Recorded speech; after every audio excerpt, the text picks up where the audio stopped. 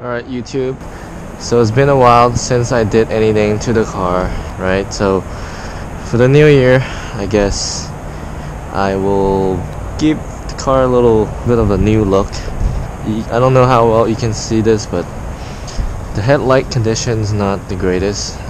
It's quite yellowy and it just doesn't look really clear. So I figured why not go for a yellow headlight look.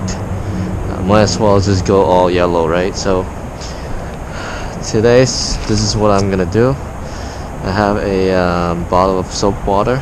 It's just a little bit of soap. Prefer Johnson & Johnson baby soap, but I don't have that. So we'll see how this goes.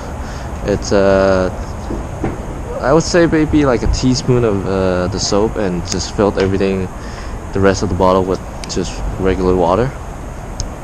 What I have here is a steam cleaner. I'm using a steam cleaner to help, instead of using a heat gun, because the heat gun will activate the adhesive and it will ruin the film, and you might even end up with adhesive stuck on the headlight. So with this, it's gonna help moisturize the film while it heats it up enough so you could stretch the film, and it's just perfect. So it keeps it moist and it does the job of heating it up, helping it to stretch around the curvy headlights.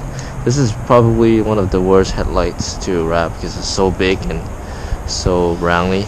So let's get started. I'm gonna spray this with soap water, that way it doesn't tack onto the lens right away. I believe there's two film, one for the front protection, one is the actual adhesive side, so we'll see which one. So I did have the adhesive side. I'm gonna spray some water as I peel, just make sure my hands stay moisturized as well, so my finger don't get stuck on the film, and as well when you peel the backing it doesn't get stuck to each other. I'm gonna spray the back of this as well. Okay, now we're just gonna lay it on. Of course, when you cut it, make sure it's the right proportion. You don't want to cut a little too short, or although the film will stretch, you don't want to stretch it too much. So I have a squeegee in hand. Just gonna put it right here. I'm going to go ahead and peel off the front film first, because this is gonna be an issue when I try to squeegee, and when I heat it up, this thing is gonna be all messing you up. So as you go, keep spraying the back, just make sure it's not tacked in before you want it to. So just gonna lay it down kind of like this.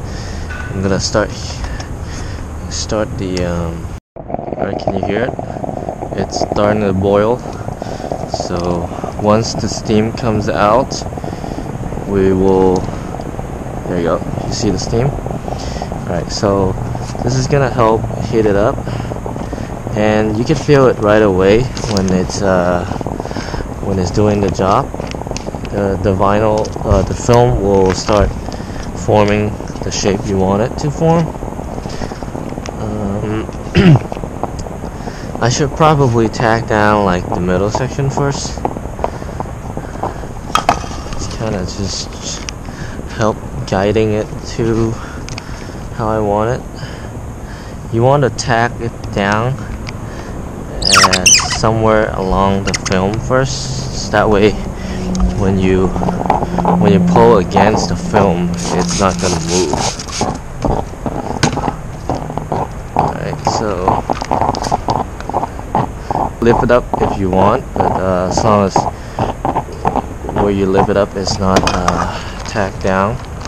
So once you had it heated up, go ahead and help it form the shape you want, and squeegee it as you go. So by squeegeeing, you're pushing the water from the back, just pushing it out so it will stay. It is important to squeegee every spot because you don't want any of the soapy water to stay.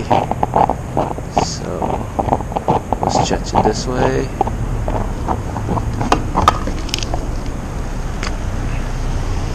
Hey, hey! Hello. Oh, you do that too, huh? Yeah. Yeah, same process. So you see how right here? Right here. Oh, actually no, you can shrink it right here. You see it? Tack it down like this, and then just shrink this. Okay. That's it. Or you can stretch it.